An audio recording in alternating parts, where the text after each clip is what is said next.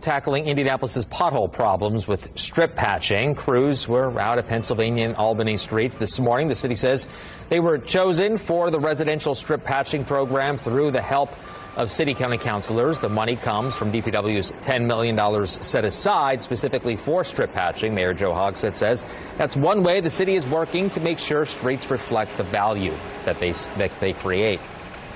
Marion County residents will be quick to remind you that we have the busiest roads in all of Indiana. And it's no secret that our popularity comes with a price.